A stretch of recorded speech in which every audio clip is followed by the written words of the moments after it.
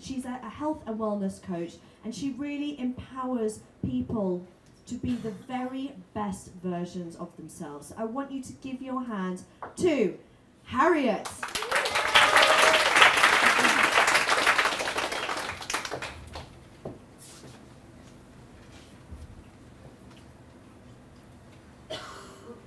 Good evening. Spence, you stole my first question, which was who here gets nervous just at the very thought of getting on stage? And I put my hand up, so I'm going to put my hand up again. All right, thank you for playing ball. And who here feels that they have a very important message that they like to get out and that they're desperate for the world to hear and they want to make an impact? Fantastic, almost everybody. So how would it be if I could share with you today my top tips for getting over your nerves so you can get on stage and get your message out there and make that impact and change some lives and get out there and change the world? Yeah? Okay. Now, I don't feel all that nervous, although my heart's beating kind of fast right now. But those of you that knew me at the beginning of my pony journey know that when I turned up at my first pony training 18 months ago called Speak Without Limits, I was so nervous that I nearly left because I thought I was going to be sick and throw up on the carpet. It was in a tiny room, probably half this, just the size here, and a quarter of the amount of people. And when I thought at the beginning I was going to have to get up, which I was going to, and have to say my name, and that I was there because I was nervous, the adrenaline kicked in, the fight or flight, and I nearly left. And because I didn't, because I was brave enough to just stay and ride with it and let the adrenaline flow through me, I've learned over these 18 months how to get my message out there. And it's been a phenomenal journey, and I've been able to make an amazing impact on an awful lot of people, which is brilliant. And my mission, and I shared this with the lovely Anne earlier, my mission is to inspire contagious belief in the possibility for life-changing transformations.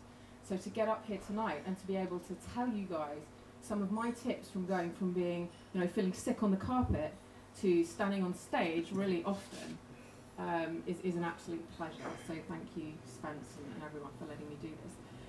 For me, it's not just about getting on stage. It's also about what happens way before I get on stage. And the very first thing that has been vital for me and that I really want all of you to take on board is planning and preparation.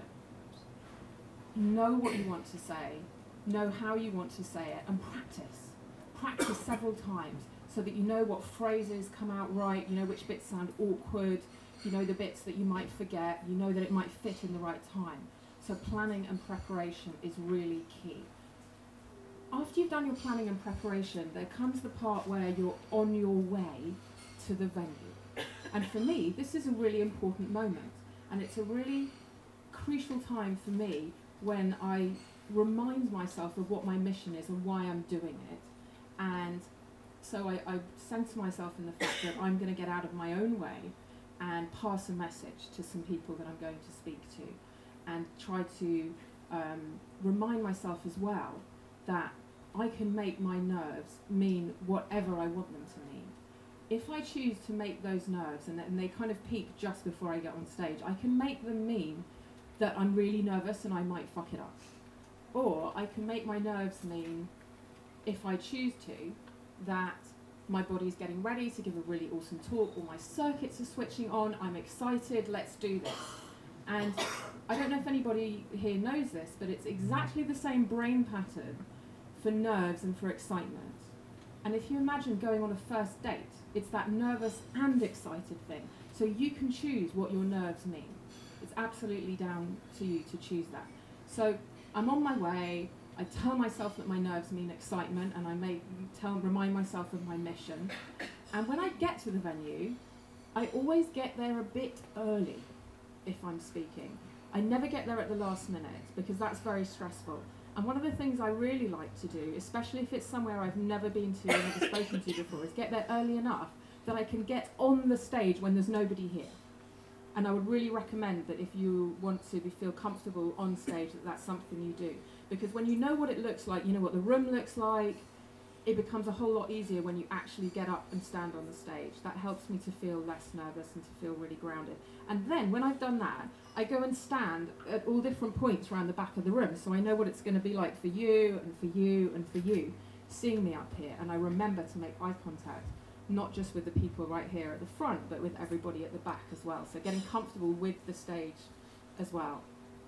After I've done that, I go to the bathroom. and yeah, I might have a pee, right? But actually what I do is I pray. And for me, I have a really strong faith in a higher power. I'm not religious, but I have a strong faith in a higher power. And I pray, and I connect again with my purpose. I connect again with the reason that I'm here, and I ask to get the hell out of my own way. Because nerves are really about wanting other people's approval. I connect with the impact I want to make, the message I want to give, and what is in it for the audience. And I ask my higher power to guide me, to help me to make the impact that the audience most needs that in that very moment. And then I come out the bathroom, really calm. The next thing that I do, and this helps me so much, is when the speaker before me, or it's 5 or so minutes before, I don't know if any of you saw me, I know Lisa did because we were making eye contact. I stood up. I didn't say sitting in my seat, I actually stood up because nerves can get quite physiological and it can be quite physical. So by standing up and allowing myself to breathe and really feeling my feet on the ground and feeling really calm, and the breathing thing, it's as much about breathing out as it is about breathing in. Because deep breaths in are great, but if you don't remember to breathe them all the way out, you can get even more nervous, and you need your brain to be working really well. And that's the point as well, where I'll fire off an anchor. I do this, I squeeze my right fist. Now, I was shown how to do this by somebody that I work with. She showed me that I can anchor something that I do physically to a memory in the past. And there was a time, it was back in June, I know quite a few of you were here because I made you come for my birthday, but it was a charity fundraiser. And I was speaking on stage about quite a sexy topic, and I had a lot of fun on stage. I felt super confident, I loved it, the feedback from the audience and interaction was amazing. And so when I recalled what that feeling was like, I squeezed my fist. And now at any point in any walk of life, it could be on a date, but it's really handy on stage, I can just squeeze my fist and return myself to that peak state of feeling really confident, feeling really excited, feeling like I can do this and it's going to be fantastic.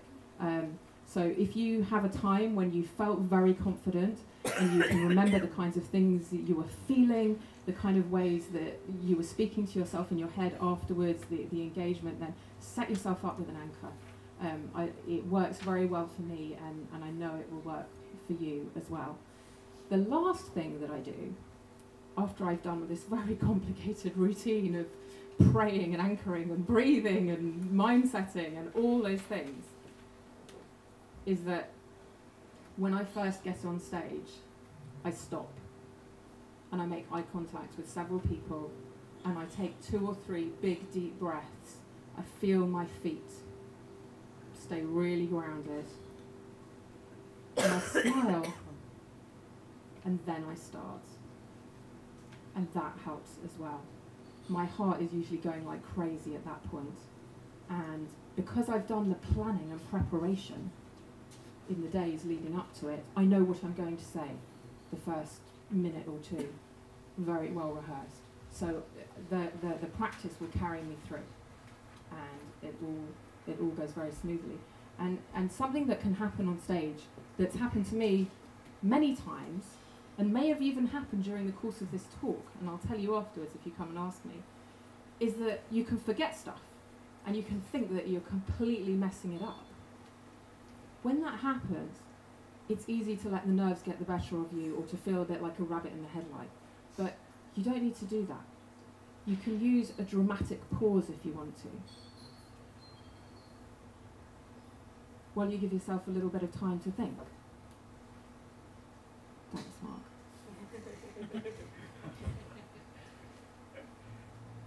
That's slightly thrown me. I'm going to use the dramatic pause while I gather my thoughts. So to recap, there are many things that you can do, but I think the most important thing that you can do is acknowledge that you're nervous and put lots of things in place that will help you to get over those nerves. Plan and prepare. Get in the right mindset that allows you to embrace your nerves and let them work for you rather than seeing them as a problem. Have fun on stage. Use your breathing to work with you. And above all, if you fuck it up, just have a dramatic pause and everyone will think you're making a very important point. Thank you.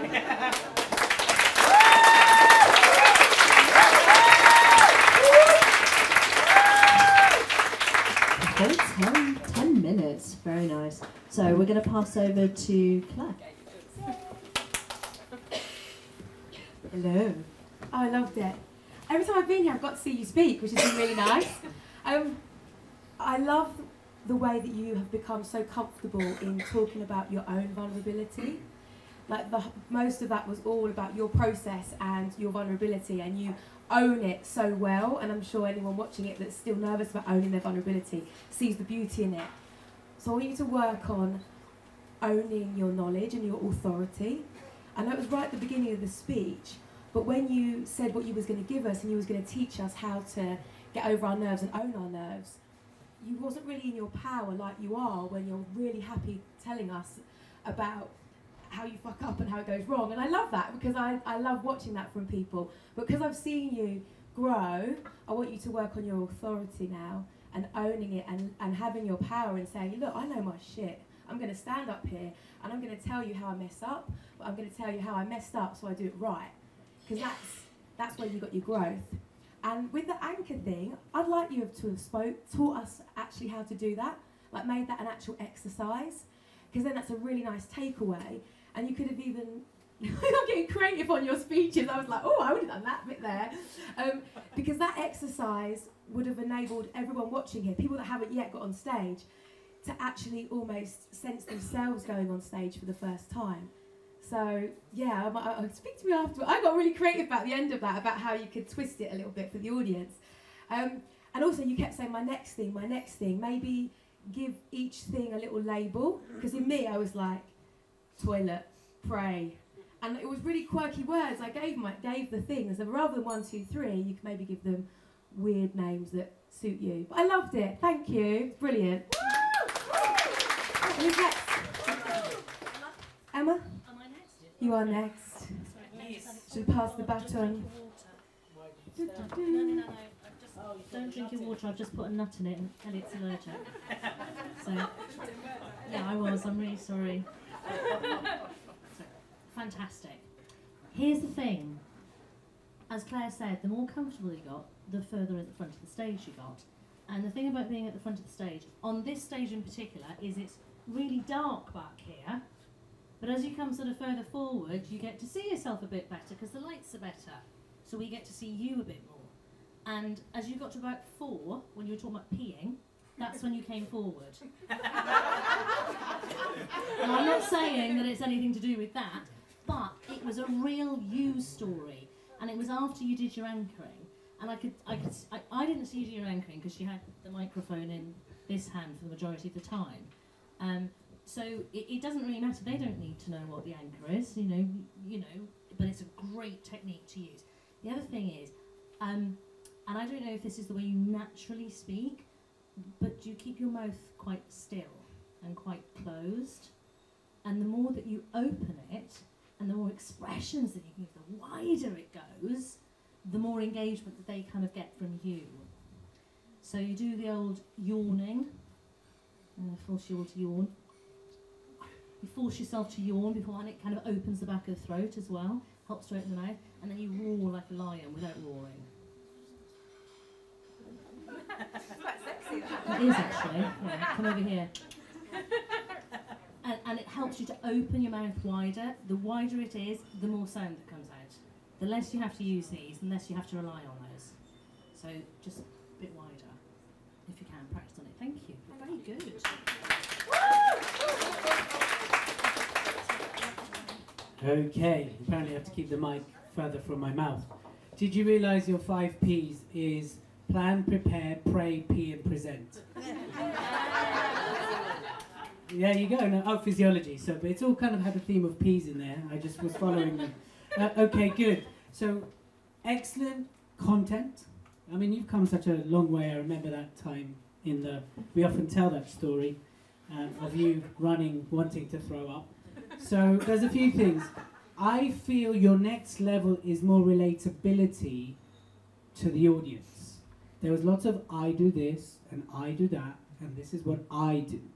And it's a lot more like, what would you do or how would you approach the situation? Enroll us more and then go, well, this is what I do about that. Or do you know when you're standing there doing this? Well, this is how I address it. And just really enrolling us a lot more. Again, in 10 minutes, it's not the easiest thing to do, but that's your next level. Because, as you said, you know your stuff, you're an expert, but now you need to enroll the audience to buy into you even more. And that's next level. The next thing I will say is audio, visual, kinesthetic, right? So who here knows about auditory, visual, and kinesthetic? Raise your hands, right? If you don't, it's what I'm talking about is the tonality she was using. So audio is where I am, visual's very high, and kinesthetic is slow. So people that are very feely tend to talk a lot like this. Do you know what I mean, man? Yeah. So they're very, and people who describe things are very much like, and then I was walking here, and then I went down the road, and then, oh my God, the bus ran away, right? Oh my God, I couldn't believe, yeah. And that's what I want to see more in your presentation, because then you'll also enroll the audience, because we all have different learning styles. And then if you can speak more in audio, visual, kinesthetic and go through it, then you'll enroll us and entice us, and then you become mesmerizing. And what do you call it? A what magnet? Media magnet? A media magnet. All right. So let's give Harry a round of applause. Take your applause. Naughty. Round of applause. Good job.